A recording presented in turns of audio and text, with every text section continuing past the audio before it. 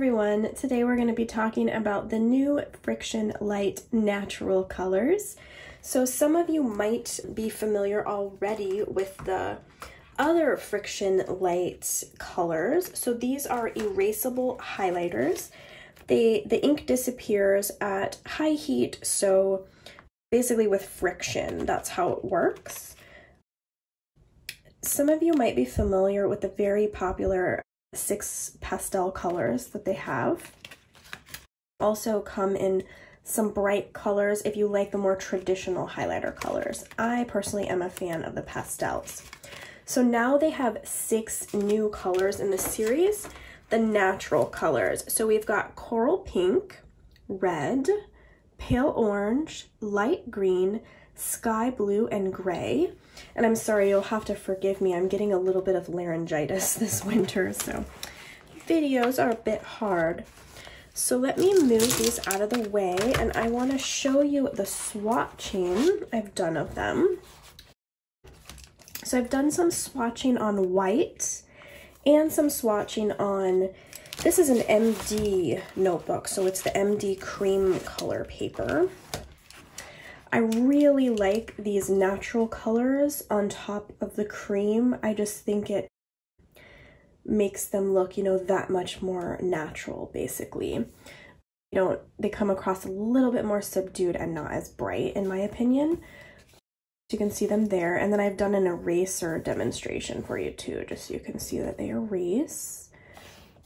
Yeah, so I also have made up my February Jibun Techo, started mocking that up with these Frixion Light, so you can see them there.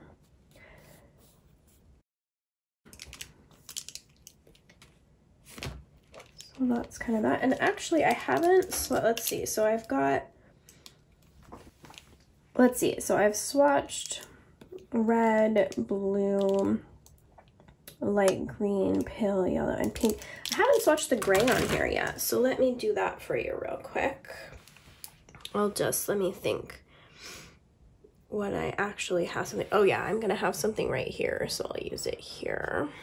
So you can see how the gray looks on there. And then, luckily, because this is erasable, I went over the line here, and so I'm just gonna unsmudge that so that it's not going off the line. That's kind of one of the nice things about these highlighters. So I tend to, of course, if I'm highlighting a printed document, then I'm just going to be highlighting over the top, duh. But if I am highlighting, if I want to make a note and have it highlighted, I often will actually write on top of the highlighter. And that's just because I find that some pens that I like to use will smear easily with highlighter on top of them. So I just want to quickly show you kind of what I'm talking about here. Let me just use this. Actually, I'm gonna go in a little bit. So, let me do.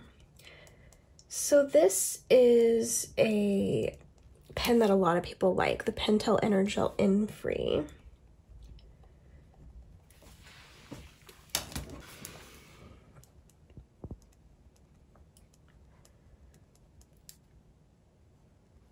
And then down below, I'm just gonna make, this is just like regular Sarasa clip ink.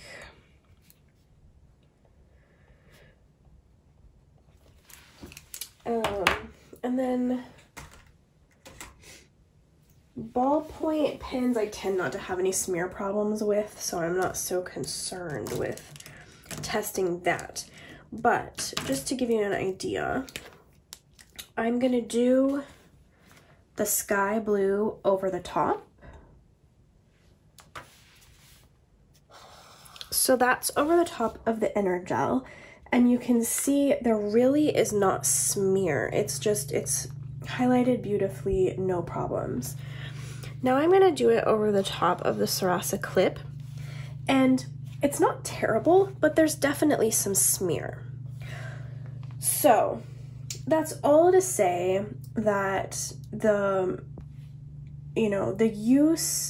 way you use your highlighter, whether or not you want to do highlighting on top of your own writing, all of these things kind of add together to contribute to whether or not you are going to like a particular highlighter.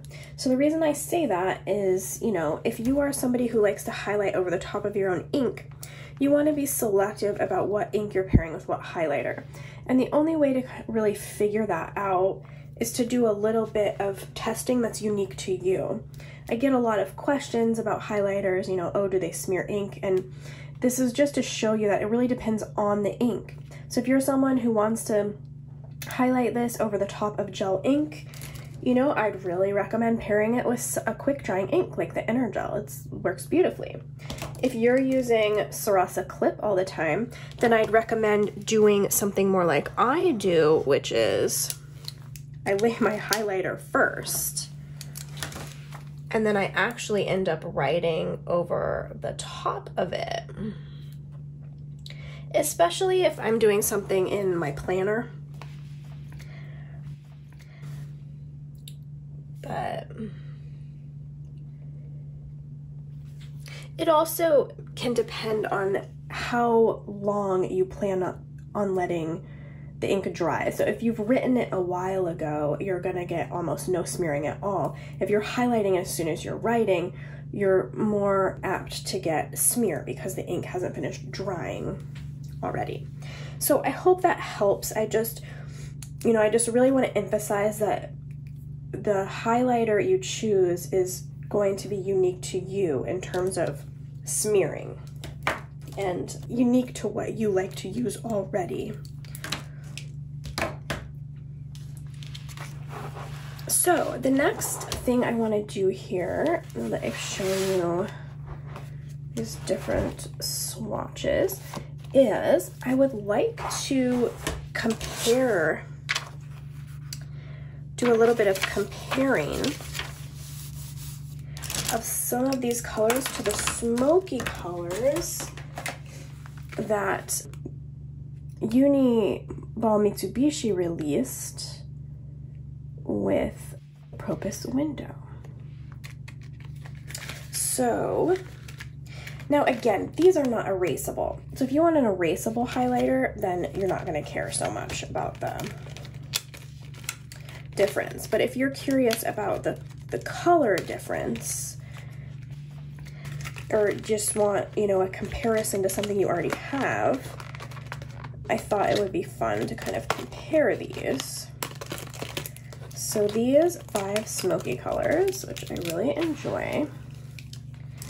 Not all of them makes, sense as a comparison, but here is your Frixion Natural Red. And I'm going to put this next to the Mitsubishi Smoky Red, so you can kind of see the difference there.